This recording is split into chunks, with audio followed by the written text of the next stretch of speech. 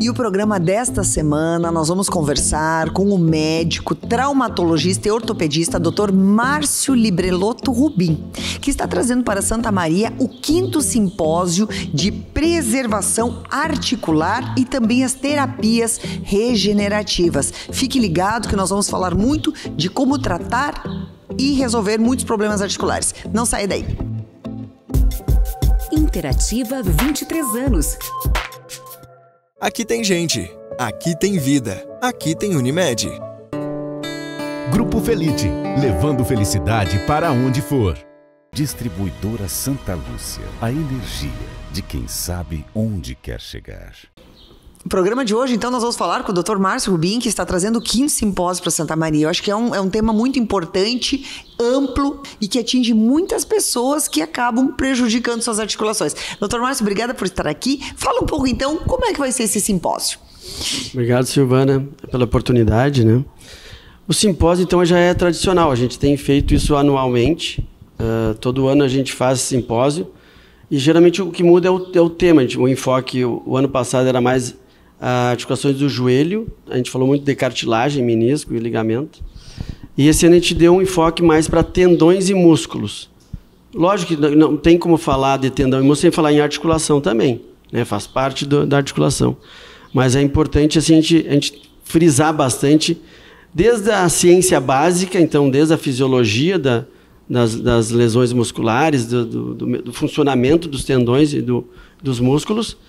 Nós vamos passar pela nutrição, vamos falar também bastante de temas polêmicos como suplementação, né, e uso de anabolizantes para as questões musculares, que é muito em voga hoje em dia nas academias, que nos preocupa também, porque a gente tem que usar as coisas que são boas, né, e o pessoal está usando, muito jovem, usando anabolizante para estética. Isso a gente não quer. Então, o que acontece? No Brasil, tem uma tendência de queimar o método de tratamento quando utilizado errado, porque as pessoas o utilizam errado. Uhum. Nós tivemos o caso do fenol, né, que os médicos utilizavam para tratar a dor dos pacientes e olha o que aconteceu.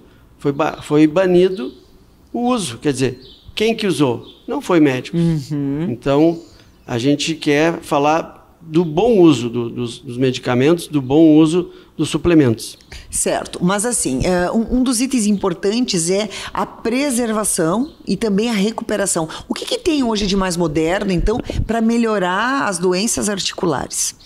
Bem, primeira coisa é a identificação do problema. Uhum. Você não pode usar tratamento daquilo que você não sabe que você está tratando. Uhum. Então, a primeira coisa que a gente faz no consultório, além da anamnese, é um exame físico detalhado, uhum, em que você avalia a mecânica e a biomecânica. Então você avalia os encurtamentos, as discrepâncias, os alinhamentos, as fraquezas musculares, e você também usa a dinamometria, que é a avaliação da força.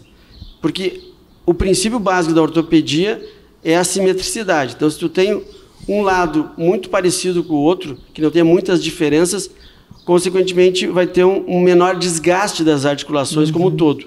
Isso inclui todas as articulações, uhum, desde o pé até a coluna cervical. Então, isso é fundamental, isso é básico.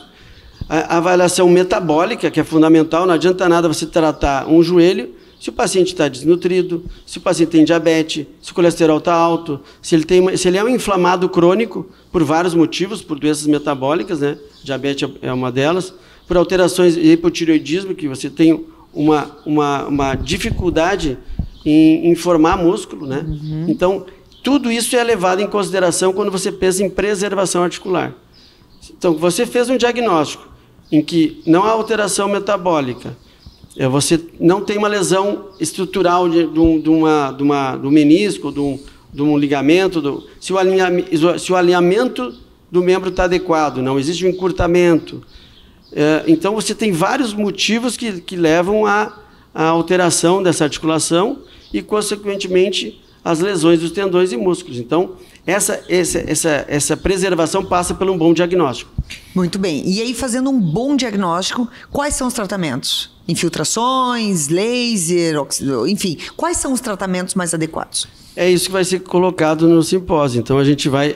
o simpósio, ele vai começar desde do beabá. Então a gente vai falar muito da ciência básica, o que é composto os tendões e músculos, a nutrição, depois a parte a nutróloga vai falar sobre quais são os melhores suplementos, né? E qual é a melhor dieta para ganhar músculo e para ter um tendão saudável. Aí depois a gente vai passar por questões de avaliação termográficas, avaliação por ultrassom, avaliação biocinética, análise da marcha, análise do movimento do paciente, para ver microalterações, né? Às vezes tu tem uma marcha deficiente que vai levar a uma sobrecarga naquele tendão ou naquele músculo e vai levar as lesões. Depois a gente vai partir no segundo dia para os tratamentos. Então, o primeiro dia, basicamente, vai ser mais de diagnóstico, de ciência básica, e depois, no segundo dia, que a gente vai falar dos tratamentos mais avançados. E aí a gente vai percorrer desde os tratamentos com proloterapia, com ondas de choque, com a cannabis, nós vamos falar de laser, nós vamos falar de terapias com ortobiológico, com viscosuplementação. Tudo isso são terapias regenerativas. Então, terapia regenerativa nada mais é do que você dar condições total para o paciente de ele se autocurar, e quando isso não acontece, existem esses meios que são físicos, mecânicos, químicos ou biológicos que vão estimular aquela região a curar. Então, o que a gente vai falar bastante dos ortobiológicos vai ser o uso da gordura, que ela é onde tem a célula de melhor qualidade para a regeneração tecidual. Nós vamos falar da medula, sangue da medula, que a gente utiliza também, principalmente no transoperatório, para estimular aquelas regiões, tanto da articulação quanto no tendão ou músculo, para regenerar de uma forma melhor e mais rápida. E também do uso das plaquetas. Então, essas são as principais células que a gente utiliza, né, para esse tratamento. Mas a gente também está focado já no que a gente vai trazer para Santa Maria. Em breve, né, talvez em 4, 5 anos, nós tenhamos em Santa Maria um centro de cultivo de célula, que é outro departamento.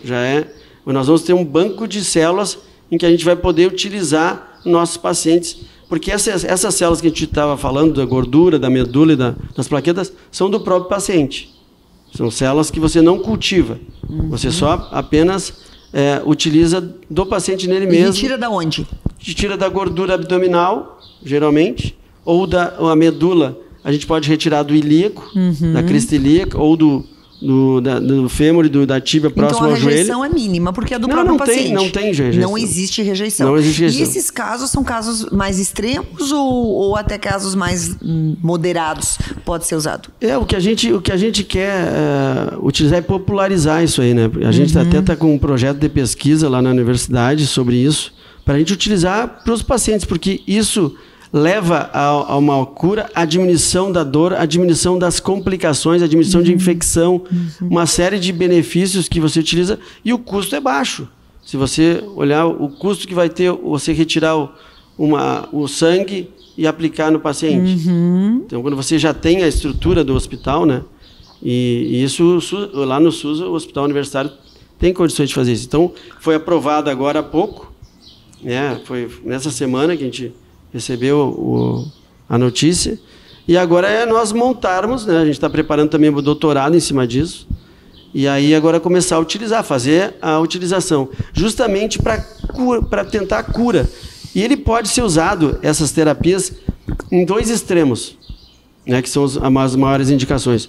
No início das lesões, então, para evitar que elas se transformem em cirurgia, então, que o menisco que está começando a machucar, que você vai lá e estimula ele, você faz uma estimulação biológica e ele cicatriza, e aí não precisa ir para a cirurgia.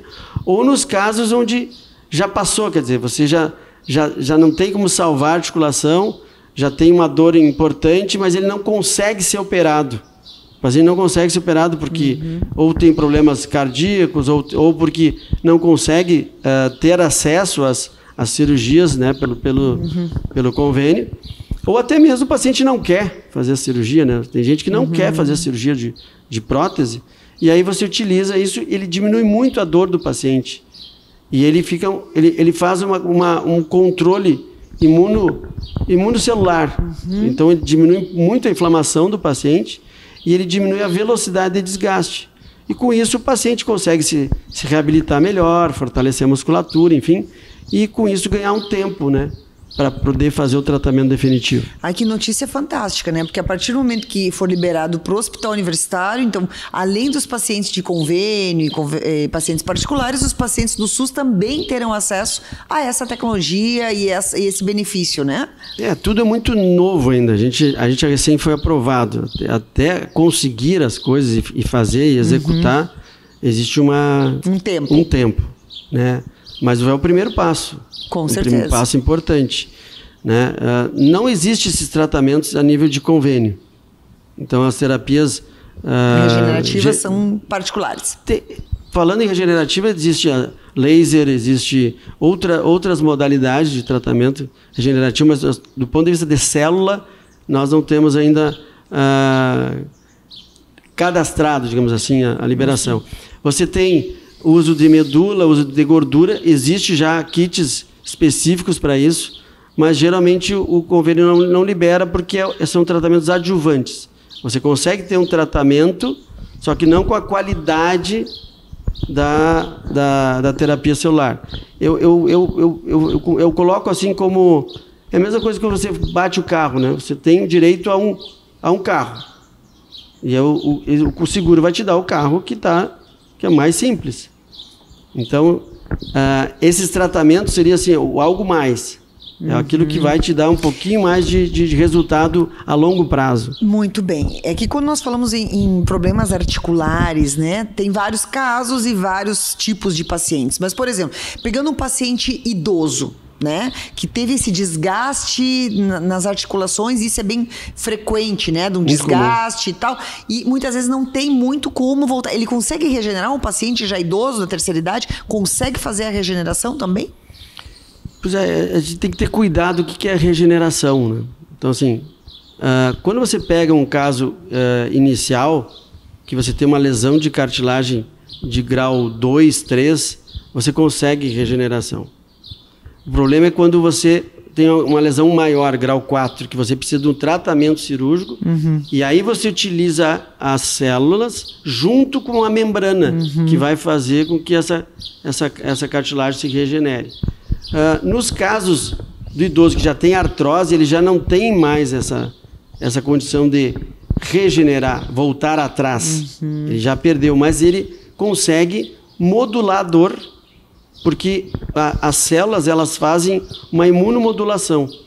Ela diminui as citoquinas inflamatórias que causam dor e melhoram a homeostase articular, faz com que essa articulação ela funcione do jeito melhor. Tipo como se estivesse lubrificando exatamente, de novo. Exatamente. Existe tanto é que um dos produtos ortobiológicos é a viscosuplementação. Isso nós temos pelo convênio. Ah, que ótimo. E esse produto ele é um ácido hialurônico, que é o principal componente do líquido sinovial das articulações, e ele que dá viscosidade. Por isso que chama de viscosuplementação. Ele que dá viscosidade e a proteção e a capacidade reológica que tem a articulação, que é aquela capacidade de atrair água. Então, a cartilagem, ela é dura, mas ela também tem essa capacidade, como se fosse uma esponja de puxar água. Então, essas alterações, elas se encontram na artrose, e aí quando você consegue melhorar esse meio articular, você consegue também diminuir a dor. E falando em dor, acontece também de pessoas acima do peso, né, com sobrepeso, acabam comprometendo as articulações. Fala também sobre isso, porque aí a questão da obesidade, ela resolvendo o problema do sobrepeso, ela melhora as articulações, ou quando ela compromete essa articulação, fica irreversível? Fala um pouco sobre essas pessoas. Isso é muito importante a tua pergunta, Silvana, porque assim, o que acontece? Quando você vai fazer um tratamento de terapia regenerativa, você tem que partir do princípio que tudo que envolve isso tem que ser melhorado. E o grande problema que nós temos enfrentado hoje em dia É a obesidade. Então, assim, o colesterol alto, o triglicerídeo alto, a hemoglobina glicada alterada, a ferritina, a proteína C reativa são marcadores de inflamação. E quando esse paciente está muito inflamado, uma coisa que a gente faz antes de começar o tratamento, justamente é desinflamar o paciente. Então, a gente faz um tratamento assim de 6 semanas, onde a gente faz uma dieta específica, né? Faz uma dieta específica rica em proteínas e com pouquíssimo açúcar e farinha branca, leite. A gente tenta diminuir o máximo para justamente desinflamar esse paciente e avaliar toda a questão metabólica. Então, assim, emagrecer, nós não queremos que o paciente emagreça, mas perdendo músculo. A gente quer que ele emagreça perdendo gordura. Porque a gordura, ela não só age do ponto de vista do peso em si, né? Uma massa sobre o joelho ou articulações, como também a gordura, ela age inflamando. Ela é mais inflamatória do que... Porque tem muita gente que é obeso e é fraco, ou desnutrido. Entendeu? Então, assim, a qualidade dessa nutrição do paciente é muito importante e isso vai repercutir no tratamento. Porque no momento que você vai instigar um tratamento que ele se baseia na biologia e na questão articular, o metabolismo é muito importante. Porque tudo é célula. Sim. Tudo acontece a nível celular. É lá na mitocôndria, dentro da célula, que acontece tudo. Então, não existe doença, isso eu estou falando de todas as doenças, tá? Não existe doença sem alteração na mitocôndria e sem alteração da intolerância à insulina. Tu vê? Isso não tem nada a ver com... A gente acha assim, não tem nada a ver com o joelho. Tem tudo a ver com o joelho. Então, hoje a gente se preocupa muito com a questão da obesidade, tanto é que tem muitos pacientes nossos que já fizeram bariátrica que vêm com certeza com alteração de articulações. Invariavelmente, olha, quase todos têm. Sim, porque na realidade o sobrepeso está acarretando uma força extra, né? Existe a questão da massa, né, gordurosa, do peso, e existe a questão celular na casa da gordura química. Então são 2 itens importantes. Então nós já falamos da questão da terceira idade, nós falamos da questão da obesidade e agora eu gostaria falasse um pouquinho, que eu acho que também é importante, que existem pessoas que acabam exagerando nos exercícios, seja na corrida, na bicicleta, no esporte, enfim, e acabam criando lesões pelo esforço repetitivo ou por fazer treinos exagerados. Hoje está muito na moda, né? O pessoal está se exercitando mais, que eu acho que isso é uma coisa ótima, mas se não fizer com acompanhamento também pode lesionar muito, né? O princípio básico da medicina é o equilíbrio. Então, do ponto de vista metabólico, ponto de vista emocional, ponto de vista mental e físico, né? Obviamente que se você faz um excesso, todo o excesso é ruim e toda a falta, por exemplo, a pouca estimulação é ruim para a articulação, para os ossos, para os tendões, para os músculos, mas o overuse, o overtraining que eles chamam, também é ruim. Então existe um equilíbrio que a gente chama de homeostase, né, que é o equilíbrio tanto articular como do corpo, que a gente consegue avaliar isso do ponto de vista clínico. Como é que a gente consegue avaliar? Do ponto de vista clínico, é dor e inchaço. Então, se o paciente tem dor ou inchaço, ele tem alguma alteração do ponto de vista clínico. E do ponto de vista assim, de imagem, nós temos a termografia, que funciona como isso, porque ele é um avaliador do calor. Então, Hipócrates já dizia que onde tem alteração de calor, existe doença. Então, a termografia é uma coisa não invasiva, nós temos no consultório, que a gente avalia através de uma imagem se tem alteração de calor. Se tem alteração de calor, tem alteração do metabolismo. Né? E a cintilografia e a ressonância também dão algumas informações a respeito dessa homeostase articular. E a gente sempre buscando o equilíbrio, né? Você compensar entre o excesso, né? Fazer pausas do treinamento, avaliar a maneira que dele está fazendo a atividade. Sim, mas, por importante. exemplo, a gente tem visto, né, por exemplo, as corridas, né, que eu vejo que as pessoas estão correndo mais. Ah, muito bem, eu vou correr todos os dias 5 quilômetros, 10 quilômetros, ok. Mas aí tem pessoas que já começaram umas maratonas de 20 quilômetros. E superação, eu quero superar meus limites. E daqui a pouco, qual é o limite, né? Qual é o ideal que não seja aquela coisa, poxa, a pessoa está ali correndo 20 quilômetros, o quanto isso vai lesionar um tendão, quanto as articulações vão ser forçadas nesse sentido? Hoje mesmo eu tive uma paciente que foi o caso. Ela resolveu fazer a meia maratona de Porto Alegre e aí intensificou o treinamento.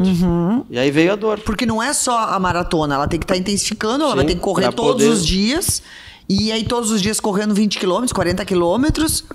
O processo de saúde é um processo longo, ele tem que ser adaptado.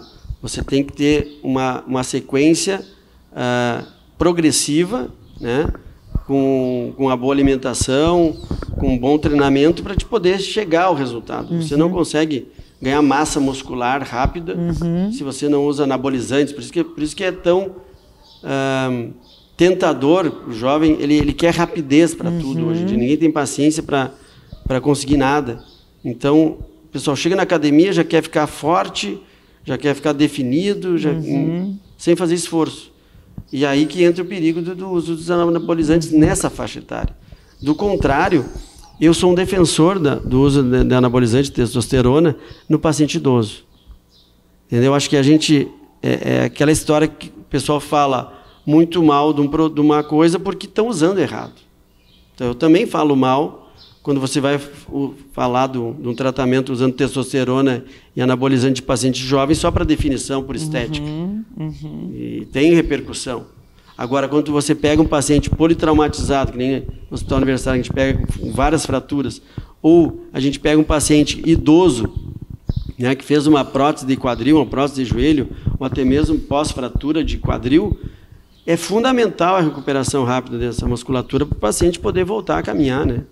Então, assim, isso é uma linha de pesquisa que a gente está tentando convencer os endócrinos lá do hospital para que a gente pudesse utilizar nesse perfil de paciente específico, que é o paciente que precisa de ganho de massa muscular, que precisa de anabolismo, ele precisa produção de proteína rápido, para poder tirar um paciente acamado. Imagina um paciente de 90 anos que você faz uma fratura de colo do fêmur, que você faz uma prótese. Se esse paciente não caminhar rápido e não tiver um exercício ao ponto para ele ganhar massa muscular, ele não volta a caminhar. Não volta a caminhar. Entendeu? Então, a gente defende para esse perfil de paciente. Mas aí vem a questão da indicação, né?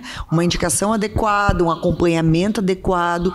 O que a gente tem falado aqui no programa, e eu já conversei com endócrinos, já conversei com cirurgiões bariátricos, enfim, das diversas especialidades, é o modismo e a falta de conscientização de mudanças de hábito. Né? Porque não existe como tu ter, exatamente como tu falaste anteriormente, é um conceito de qualidade que envolve alimentação, postura, né? Que envolve todo um equilíbrio orgânico do corpo humano. Então, a minha pergunta que eu te faço para as pessoas que vão estar nos assistindo, leigos, qual é o recomendado? Qual é o recomendado, por exemplo, de uma atividade física? 1 hora por dia de atividade física?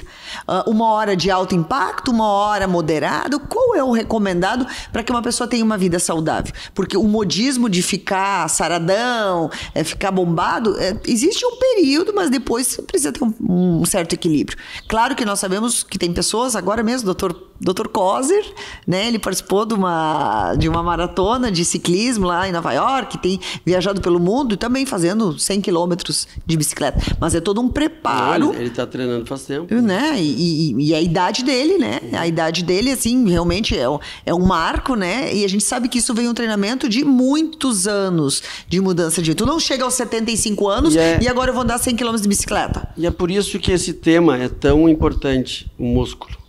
Por exemplo, se tu for parares para pensar assim, qual é o órgão do corpo humano que a gente consegue melhorar com a idade? Melhorar, não é manter, melhorar. Ficar melhor do que era. O músculo. Só o músculo. Então, Inclusive assim, tem pesquisa mostrando que se você depois estimula, dos 50 tu pode se você estimula, ele fica melhor. E ele é uma usina de medicamentos. Que as pessoas gostam muito de falar assim, hoje em dia as pessoas querem muita coisa rápida e querem tomar comprimido para tudo. Então, assim, todos os problemas querem ser resolvidos na farmácia, um comprimido. Tu tá com sono, não consegue dormir, tu toma um remédio para dormir. Tu quer ganhar músculo, tem que tomar um remédio para ganhar músculo. Não é assim. Então, assim, é importante esse discernimento, né? Que o músculo, ele tá dando para você, se você estimula, uma série de medicamentos. Serotonina, para depressão, ele produz. Miosina, para a questão da massa muscular. As endorfinas, para aliviar a dor. Tanto é que o paciente com dor crônica, que começa a exercitar, ele diminui muito a dor. É um dos melhores remédios para dor crônica, é a atividade física. Então, caiu muitos tabus. Antigamente dizia, o paciente não pode fazer exercício de impacto para hérnia de disco. Mentira. Não pode correr se tem artrose. Mentira. O que não pode é fazer um tratamento errado sem ter basamento, entendeu? Por isso que é importante uma avaliação física, tu saber o teu objetivo, o teu limite, e tu ir progressivamente aumentando esse limite, vai tendo metas e você vai aumentando. Então, primeiro o controle da dor do paciente, depois a correção das dismetrias, encurtamentos, as fraquezas musculares, e aí você vai intensificando o exercício. Então, qual o melhor exercício? É aquele que ele consegue realizar, ele tem que gostar, né? Eu digo que tem que ter 3 coisas. Primeiro, tem que ter 3 vezes por semana, no mínimo. Não adianta fazer essa é uma pergunta importante. Uma vez, 3 vezes por semana. No mínimo por 30 minutos. Isso é o mínimo do mínimo. Tá, então importante. 30 minutos, 3 vezes por semana. Atividade. Tem que pensar em alguma coisa que tu goste. Não adianta tu fazer uma coisa que tu não gosta. Jogar xadrez não vale, pessoal. Entendeu? Assim, então, e ter um profissional adequado, porque se ele for fazer hidro, for fazer pilates, for fazer crossfit, o que vai diferenciar é o profissional. Não é um que é melhor que o outro. Mas, claro, quando a gente vai falar também de ganho de massa muscular, tem que ser feita a musculação. Depois dos 50 anos, é quase uma obrigação que a gente faça a musculação, porque a musculação consegue ganhar mais massa muscular do que as outras modalidades. Ainda que algumas atividades desenvolvam os músculos, né? Sim, óbvio. Não, sim. Por isso que é importante tu conciliar um pilates com a musculação, uma hidro com a musculação, um treinamento funcional com musculação, um crossfit com musculação, mas sempre buscando a musculação como definidor também do ganho de massa muscular. Aqui em Santa Maria virou uma febre o pádel e o beach tênis, né? Então virou uma febre, virou uma cidade que traz pessoas do mundo inteiro, inclusive para cá, para jogar em campeonatos e tudo mais. E isso também acabou lesionando muitas pessoas. Eu até conversei aqui recentemente com outro médico que trabalha com a equipe, né, do pádel, e ele fala o quanto as pessoas acabam também. Entra no vício do pádel, acaba mexendo no tendão. Isso é um custo-benefício, né, Silvana? Porque assim, é muito melhor tu ter uma lesão muscular fazendo atividade do que tu ser sedentário e ter problemas cardíacos, diabetes, etc. E tal. Então, assim, obviamente que não existe um mundo perfeito. Ninguém faz tudo certinho, 100%. A atividade física é importante. O pádel e o beach salvou a tardinha das cidades do interior. Imagina o que nós iríamos fazer lá em uma cidade do interior. Ia para a esquina beber, agora a pessoa se reúne para jogar pádel. Olha que fantástico. Isso então, é ótimo, isso é ótimo. Isso em todas as cidades. Pode ver que todas as cidades têm pádel. E aí a família joga, é um exercício mais democrático. Tu não precisa estar em uma super forma para jogar pádel, né, o beach. Então, quer dizer, tu consegue introduzir, e a atividade física é importante iniciar, né? Com certeza. Fantástico. Bom, adorei nossa conversa. Então agora a gente faz o convite para as pessoas. Elas podem se inscrever para esse simpósio. É destinado para acadêmicos, para profissionais. Se inscrevem pelo site. Por onde que é a inscrição? A inscrição é feita no site Marcio Rubin. Ali vai abrir um ícone que vai ter inscreva-se, né? Então você entra ali, vai ter o programa, todo o programa do dia 1º até o dia 2 de novembro. São aulas em torno de 20 minutos. E vai ter vários profissionais, então, que vão falar de ultrassom, de técnicas de agulhamento. Nós vamos falar de ultrassom, bastante de ultrassom. Nós vamos falar de terapias tanto cirúrgicas como técnicas que você faz para não precisar operar. Então, que você utiliza a agulha direto na lesão. Então, você economiza o tempo de enviar um remédio que vai agir naquela... Você vai direto com o remédio, direto na lesão. Evita os efeitos colaterais, talvez em outros órgãos, né? Estômago e tudo mais. Então, a gente utiliza até mais isso nos atletas que querem uma recuperação mais rápida e também no paciente polifarmácia, né? Que usa muito medicamento, então mais medicamento ainda. Então você vai direto, você faz um atalho, você vai direto no problema e você utiliza aquele produto naquela lesão diretamente. Ótimo. Então, acadêmicos de medicina, acadêmicos de fisioterapia... Toda a área da saúde. Toda a área da saúde que tiver interesse nessa área pode se inscrever para esse simpósio que vai ocorrer dia 1º e 2 de novembro. Parabéns, doutor Márcio, sucesso, trazendo profissionais para cá, fazendo casos clínicos também, que eu acho que isso é bom, isso é importante para a cidade, e parabéns por mais essa inovação. Obrigado. Nós vamos aproveitar até a vinda desses colegas para a gente fazer alguns casos práticos, né? Na clínica mesmo. Muito bem. Muito obrigada, então. Obrigado a você, Silvana. Aqui tem gente. Aqui tem vida. Aqui tem Unimed. Grupo Felite, levando felicidade para onde for. Distribuidora Santa Lúcia, a energia de quem sabe onde quer chegar.